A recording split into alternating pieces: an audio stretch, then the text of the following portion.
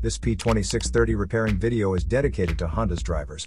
If your Honda is getting a P2630 error code, this video is going to show you one practical solution to fix the error code at home. Use the Zeus app to scan your vehicle and see the error code P2630. It indicates that the engine control module has detected a reference voltage that is not within the range of oxygen sensor number 1 pumping current trim circuit for bank 2. Here are one of the most practical solutions to fix Honda's P2630 error code. Method A, the oxygen sensor.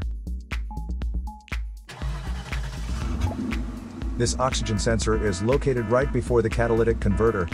Bank 2 is on the side with cylinder number 2. Sensor number 1 is usually the one in the exhaust manifold. Visually check the oxygen sensor's electrical connections, wire harness,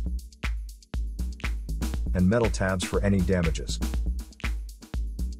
If damages are found, then replace the oxygen sensor. If there is no damage found on the oxygen sensor, you would need to take your car to consult professional mechanics. So here are one of the most practical solutions to fix Honda's P2630 error code. After the repair, you can now use the Zeus app to clear the error code.